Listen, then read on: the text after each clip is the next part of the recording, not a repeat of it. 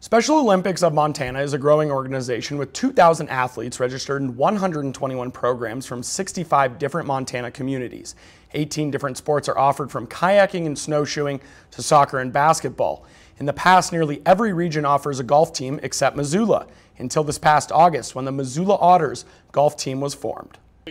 I said, "Why isn't there a team?" And she says, "Nobody's stood up to coach." And she said, "What would you like to do about that?" And Tony Hill and her husband decided to take the leap and volunteer to create a Missoula Special Olympics golf team. They worked with the ranch club and figured out a way to let the team use the facilities. After that, 5 players took the opportunity to learn and grow in the sport of golf, and Hill says the players have truly bought in. we're very proud of how far they've come, but they've never missed a practice out of 14.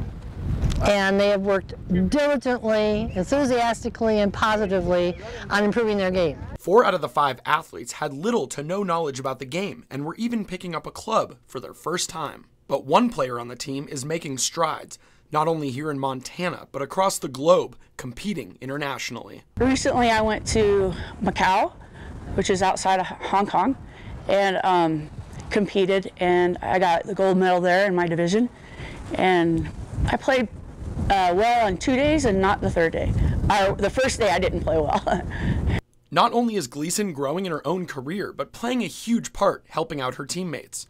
Gleason has been golfing longer than she can remember and has been a Special Olympics athlete for an impressive 33 years. She's our star player, and she comes to us with lots of experience in golf and lots of experience in Special Olympics. So she's a gift to us and guided us, and we're wishing her luck too. So, it's been a little under a year since the team formed, and they have been practicing since March. When asked what the ultimate goal of the team is, Hill believes it has already been accomplished, but doesn't want to limit how far the players and team can go. I think we've accomplished that goal. We've offered it to 5 athletes that volunteered to be on the team, and we hope to grow for next year. Our goal is to offer it to even more athletes and encourage them and to grow. If anyone out there is thinking about volunteering for anything related to the Special Olympics, Hill has some simple advice. Anyone who ever thinks about volunteering, you hesitate, do I have enough time? Can I do this?